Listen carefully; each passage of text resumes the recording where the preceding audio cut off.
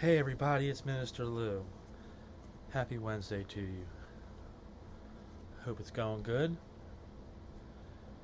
Currently, right now, we are reading out of the Apocrypha of the Bible. We are in the book of Tobit. We are on chapter 4.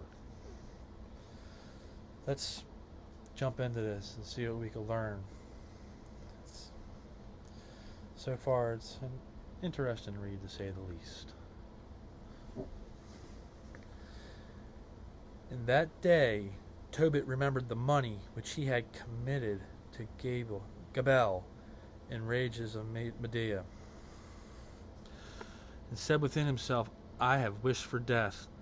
Wherefore do I not call for my son Tobias, that I might signify to him of the money before I die? And when he had called him, he said, My son, when I am dead, bury me, and despise not thy mother, but honor her all the days of thy life, and do that which shall please her, and grieve her not. Remember, my son, that she saw many dangers for thee when thou wast in her womb, and when she is dead, bury her by me in one grave. My son, be mindful of the Lord our God all thy days, and let not thy will be set to sin or to transgress his commandments. Do uprightly all thy life long, and follow not the ways of unrighteousness. For if thou deal truly, thy doings shall prosperously succeed to thee, and to all them that live justly. Give alms of thy substance, and when thou givest alms, let not thine eye be envious, neither turn thy face from any poor, and the face of God shall not be turned away from thee. If thou hast abundance, give alms accordingly. If thou hast a little, be not afraid to give accordingly to that little. For thou layest up a good treasure for thyself against the days of necessity. Because that alms do deliver from death, and suffereth not to come into darkness. For alms is a good gift unto all that give it in the sight of the Most High. Yeah, I agree with that fully. That's a truthful lesson. Give to the poor. Help them out. Even if you don't have a lot and you give them just a little bit, that little bit might actually help them. You never know what $5-6 could do for a person that's hungry in the streets. Possibly get them a burger or some fries, maybe a drink. Anything, man. I mean, I know that we live in an expensive world now, but you are able to still get some things rather cheaply, as long as you ain't going for name brands. You know what I mean? Or if they go to fast food, I mean, it's not the most healthiest, but it's something to keep them moving. It is substance. It does help. And you never know when you're going to entertain an angel in disguise, posing as a human. Beware of all whoredom, my son, and chiefly take a wife of thy seed, of the seed of thy fathers, and take not a strange woman to wife, which is not of thy father's tribe, for we are the children of the prophets, Noah, Abraham, Isaac, and Jacob. Remember, my son, that our fathers from the beginning, even that they all married wives of their own kindred, and were blessed in their children, and their seed shall inherit the land. Now therefore, my son, love thy brethren, and despise not in thy heart thy brethren, the sons and daughters of thy people, and not taking a wife of them, for in pride is destruction, and much trouble, and in lewdness is decay and great want, for lewdness is the mother of famine. Let not the wages of any man which hath wrought for thee tarry with thee, but give him it out of hand. For if thou serve God, he will also repay thee. Be circumspect, my son, in all things thou doest, and be wise in all thy conversation.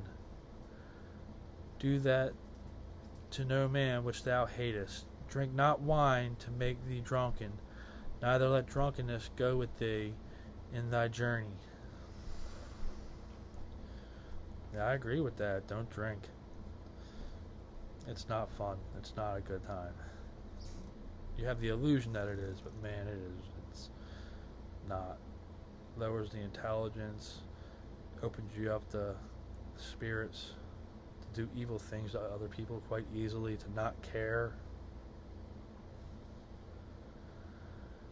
Give of thy bread to the hungry, and of thy garments to them that are naked, and according to thine abundance give alms, and let not thine eyes be envious when thou givest alms. Pour out thy bread on the burial of the just, but give nothing to the wicked. Ask counsel of all that are wise, and despise not any counsel that is profitable.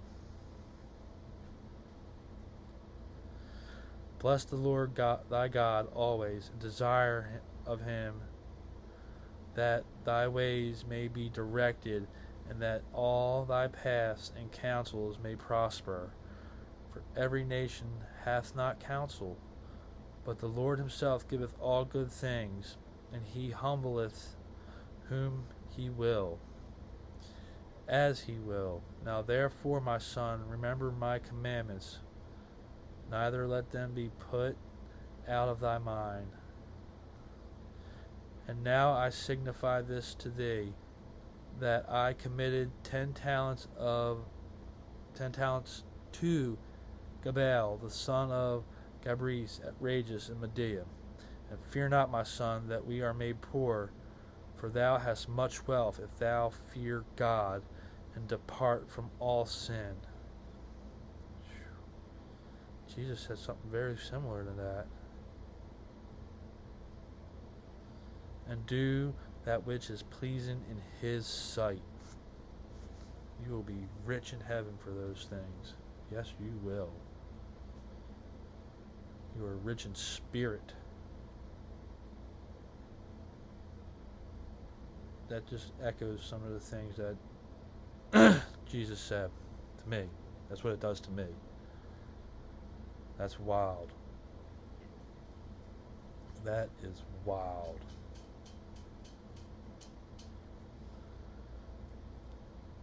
You know, first you start reading these removed books and you're like, huh, you know, they're good. I see where they're going. And then it's like, I didn't see this coming right here. I didn't see none of this at all. Like, Jesus taught something extremely similar. Just wow. Just wow.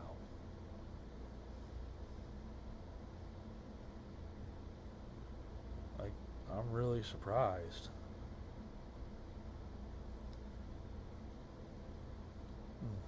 I thank you all for taking the time to watch this video, to hear this along with me for the first time.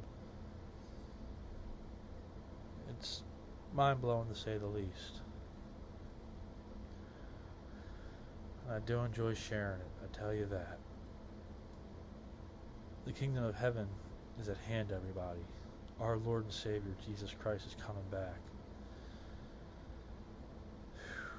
Yes, he is. He is going to come back. And he will not be a lamb when he comes back, but a lion. The lion of the tribe of Judah. And his wrath and judgment will be poured out into the world who is left behind and not called up to him. The time has come to repent of our sins, everybody. To come to accept our Lord and Savior, Jesus Christ, as Lord and Savior. To understand what he did on that cross for us, and how he became the perfect sacrifice for our sins, and how he rose 3 days later, conquering sin, death, and hell. It's time to know who our Heavenly Father is, and to know what he's done for us from the beginning of time, and to understand that he loves us so much that he gave us his Son, that he knew was going to be hated, that he knew was going to be beaten, whipped, his hair pulled off of his face and his head, murdered by the very people he came to save. I love you guys. Jesus loves you guys. And our Heavenly Father loves you guys. Shalom.